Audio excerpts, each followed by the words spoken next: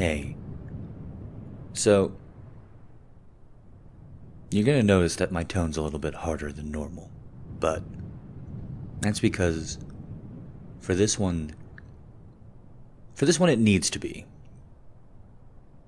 There are times in your life where everything just keeps going wrong, and everything's on fire, and then the fire catches on fire, and just when you think it can't get any worse, it does. It gets a lot worse. And then, even worse than that. Now, what are you supposed to do when life is just throwing punch after punch after punch? Do you lie down? Do you wait? Do you hope it gets better? I don't know. I don't know what to tell you, because everybody's different, and there's no one-size solution. But here's what I can say, without any doubt, to you. There's a theory called the hedonistic treadmill.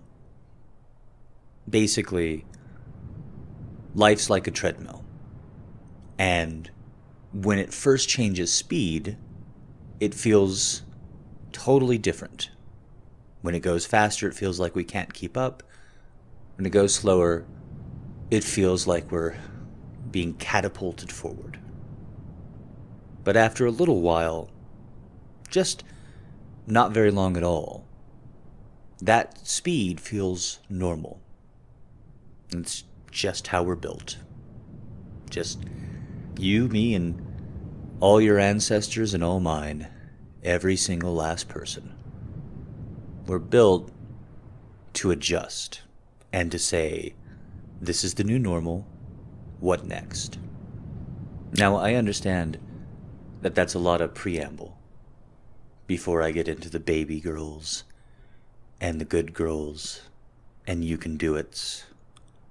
But I needed to try and frame just how normal it is, just how human and shared of an experience it is for you to look around at your life and say, I don't feel like it can get any better than this, so why should I try? Because we are literally programmed for that center, to say this is normal, and I don't feel good, so not feeling good is normal, and I'm just gonna accept it. And honestly, little secret here, nobody's really gonna blame you, you know? If you keep your head down and you don't complain and you you don't stink, you wash your clothes, if you don't do anything offensive, if you don't do anything that makes somebody else spend their mental resources on you, that'll be fine. You can go through life that way and people will just let you. Even loved ones, because at the end of the day, you can't save anyone. Everyone has to save themselves. So, why now? Why am I saying it to you now? The short answer is because I've been thinking a lot about it. Things work out and don't work out for me, just like they don't for you. And I realized there's a list of things that when I didn't have the toolbox that I have now, I wish somebody had said to me. So this is deeply personal and is coming from my heart to you. It is okay to feel defeated. It is okay to have lost something that the rest of the world does not see as significant and grieve over it. It's okay to grieve for any loss, for any reason. It's okay to put too many emotions into something and then have that thing not work out. And yes, you absolutely do have it better than lots of people, lots of places, but it's totally okay for you to be a little bit selfish about that and say, but these are my feelings, and this is my life, and I'm a little bit sad, or a lot sad, or anything in between, but this isn't about depression. That's a long talk, and I've said what I have to say there. This is about recognizing that every single day that you go through has loss. To quote the Buddhists, life is suffering. To be alive is to feel some pain. But sometimes, through setbacks, through mistakes, through simple misfortune that we had no hand in, we can get trapped in this idea that we're just going to be who we are for the rest of our lives, and we're not going to feel any better than this. But it's not true. That's the treadmill. That's the treadmill setting that you're on. And again, it is shocking how quickly we adjust. You may feel like you felt this way forever right now, but when the treadmill changes speed, I think you'll realize you didn't feel that way for all that long at all. Or maybe you have. I have. I've been in situations where I felt awful for very, very long stretches of time. But it can change if you want to change it.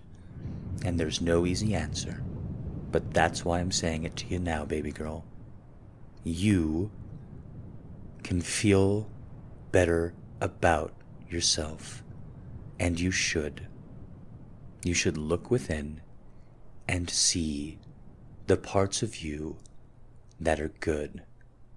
The parts of you that are deserving of respect and dignity and love. Even though each and every time you put that assumption out into the world, it's going to be challenged. So why bother? Why risk it? Why not just try and be hurt the least instead of trying to be the happiest, knowing that you're going to get hit? I can't answer that question for you. I know that you have it because I have it sometimes too. We all do. But what I can tell you is that it's worth it. That you're worth it. You are worth happiness and the struggle for it. It's a struggle, absolutely. But you're worth it. I want you to really try and let these words sink in. You are worthy of love, respect, dignity. You deserve peace when you try hard at the end of the day. You deserve to be heard when you speak. And you deserve for your words to have weight if they have merit. You deserve second chances, and you probably deserve third chances as well. And if you don't, if you look into your heart and say, I don't deserve those chances, you can always make more of them. You can always make more tomorrow by just trying to be a little bit more patient with yourself today. You deserve the world to treat you like you wish it would treat the person you love the most. But it all